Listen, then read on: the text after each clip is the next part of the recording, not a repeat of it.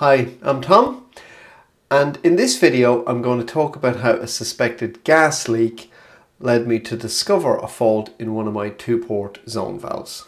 It all started about a week ago when I was sitting on the couch watching TV, and I noticed out of the corner of my eye that my smart meter was showing me some gas usage.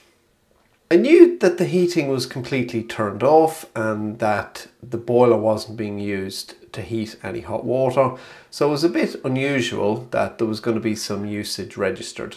Before going to bed, I checked that reading again and it had risen from 1.6 kilowatt hours to a little over 2 kilowatt hours, so I started to worry that we might have a leak of some description.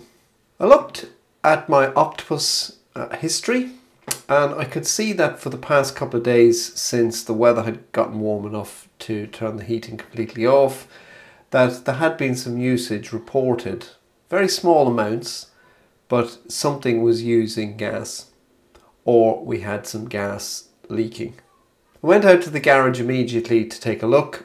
I couldn't smell any gas, but to be on the safe side, I turned the gas off at the mains. I shut the handle, just in case we did have a leak. Following morning, I checked the smart meter reading again and no usage had been registered for that day, so that sort of ruled out there being a problem with the meter or just some irregularity on Octopus's side. And with that, I immediately rang Cadent and they arranged a first responder to come out and take a look. About 40 minutes later, the Cadent man pulled up, a very nice man named Matt, and Matt proceeded to go through the entire house. He checked every room, upstairs and downstairs, to make sure that there was no gas. He then checked the meter and he checked everything between the gas valve and the boiler. Everything is in the garage, so it's all on one wall and it's only about 3 meters apart. So he was able to thoroughly check that, and he confirmed there were no gas leaks, which left us scratching our heads as to why the meter was recording usage. Now, he asked me at this point to double check that it wasn't the thermostat, and I sort of explained my bespoke heating control system and that I had deactivated it at a certain level so that even if the temperatures did drop down low, the system wouldn't ever open either of the valves, so there should be no call for heating whatsoever. Just to kind of demonstrate to him, I opened up a Home Assistant and I took a look at the EMS data coming from the boiler, and to my surprise I could see that the boiler was in fact firing. Now, it wasn't firing for very long, but as you can see from this graph, it was firing a lot. I mean, it looks like it was kind of going must have been every hour and 10 minutes, but it was definitely firing a lot, which it shouldn't have been doing. It shouldn't have been firing at all for some of these periods, but you can see like that's a pretty normal period there where it's running. So that would have been doing the underfloor heating maybe. But after that, it was essentially off. But I can see something was telling the boiler to fire. As he began packing to leave, Matt made one final suggestion, which was to turn on my boiler's eco mode. He said it was a long shot, but maybe the boiler's optimizations were causing it to fire so frequently. He also checked my boiler's flow temperature to check it was below 55, which was brilliant to see before he headed off. I checked the boiler a few hours later, and despite turning the eco mode on, it was still firing in the same way with those short, sharp bursts. This meant I had a problem somewhere between the boiler and the control relays. As it was the middle of the week, in the middle of the day, I couldn't investigate any further at the time, so I just turned the boiler off at the wall. It's now the weekend and I have time to investigate the problem, so I'm going to go down into the garage now and start at the boiler. Right, so I've opened the front of the boiler, and what we can see is we have two feeds coming in here. We've got a call for heat and a call for hot water, and then we have our live and neutral. So if we put the fluke meter onto the live and neutral, You can hopefully see we'll register the 230 volts. If we put that onto the switch for the hot water, we get AC, but there's no voltage. It's very, very low. And if we check the heating, we're actually getting voltage. So that means that the system is calling the boiler for heat. So let's take a closer look at the wiring loom. Now, the wiring loom is what connects the valves, the relays, etc. back to the boiler. So I showed you on the boiler we had a switched live for the heating and a switched live for the hot water, and they correspond to the black and grey cables up there. This cable here runs off to the boiler. So what will happen with these 2-port valves is the Shelly relays here. This one controls the radiators and this one down here controls the underfloor heating.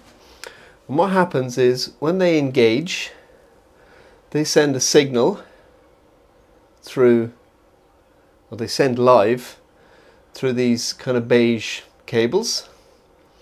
And these beige cables are connected to both of the valves.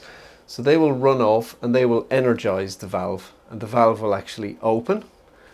And once the valve is open, there's a little switch inside the valve, and that will send power back through these orange cables, which then get picked up by the appropriate switch for heating or hot water. So we're only interested in the heating one at the moment, so that's the black one here. And as you can see, we have 2 cables going in to this terminal, and that's because we can have a switching signal from this valve for the radiators or a switching signal from this valve, which is the underfloor heating. Now everything is powered on at the moment, so I have to be very, very careful about what I'm touching. Don't mess around with electricity. If you're doing any of this yourself, be very, very careful. So what I want to check, so I know that my 2 valves should be closed, and we can test that by kind of pushing the little actuator here, and that won't move. So that would go all the way over to it, and the same for this one. They're kind of pushed. Now I can push them, but they'll reset into their original position. So that tells me that both of those valves are currently closed, and I can confirm that by checking that there's no power going to either of these kind of beigey cables. So if I put one end against the neutral and I put my fluke into either of these, I get a continuity test, which is correct, but I get no voltage. So there's no voltage reading on any of those. So that tells me that my 2 Shelly relays are indeed closed. I can confirm that again by checking the actual relay themselves, and I can test the switched end of the relay. In that case there, that's giving me no voltage. It's giving me again continuity, but no voltage. And this one down here is exactly the same. Now it gets more interesting, because if I then test from the neutral to the actual switch wire, I am reading voltage. And I shouldn't be reading any voltage because the valves are both closed. So there should be, so the little micro switch inside the valves should be open, and there should be no power flowing.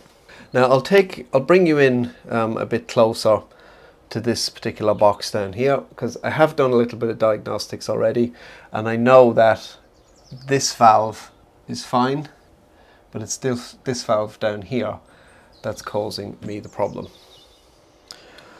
So we've nicely zoomed in here on this control component, and what I've done is, on my multimeter, I've set it to this continuity test, which is usually for resistance, but I've set it to that, and so that means it'll make a little beep when there's continuity detected. And I've removed the switch live from the WAGO connector, and I've also removed the permanent live, that's the grey cable. So if my hunch is correct, and I connect these 2 cables together, this should show continuity, which it does. So we're actually reading a resistance across that. Now, that shouldn't happen because the valve, which I can't see in the shot, if I just pan the camera, and I pan this up, Steven Spielberg doesn't have to put up with this. So that's the valve, and you can see I can push the switch and then it will return into its closed position. Let me turn that annoying beep off. So there's something definitely wrong in here. So I'm going to take the cover off this valve and see if we can't have a look at the microswitch. Okay, so I've double checked again. I've isolated all the power, and we should be able to get a screwdriver in under this somehow. Hopefully my arm isn't horribly blocking the camera, so I'll twist that. Now, I've never opened one of these before, so I'm not really sure what to expect. Right, the cover just slides off, and that's our earth. Okay. Now, so that's the guts of it. I'll unhook the camera from, yes, it did go horribly or it stopped recording. So let me, I'll zoom the camera out and we can kind of take a closer look. Okay, so you can see the various cables. You can see there's like a spring in there. But what I've spotted is this. If you just follow that screwdriver, that little guy there, I think, is the microswitch. Now, having an electrician as a father and being quite a tinkerer as a child, I used to use those little microswitches to do for various contraptions and bits and bobs. So that looks like it. I can't. Now the camera is struggling to really see in there, isn't it? Just bear with me, viewers, whilst I try to figure out how to get this to focus. Right, that's a bit better. Essentially, that's the macro, but hopefully you can kind of see. So it seems like that's the switch there. Oh, so I've jiggled it around a little, and if I now put my multimeter back, there's no beep. So let me try and click that now. Where was it? Hey, okay, so hopefully you can hear the beep. And I think I've fixed it. So I wonder if there was just a bit of dust or dirt involved. Let me switch back to the regular camera. There we go. So I'll put all this back together now and power it back up, and hopefully our switch call for heat, should be fixed. Okay, so I've closed up the valve and I've put everything back in terms of the wiring around the relay. I've put the power back on, and if I now test for live here, we should see that there is none,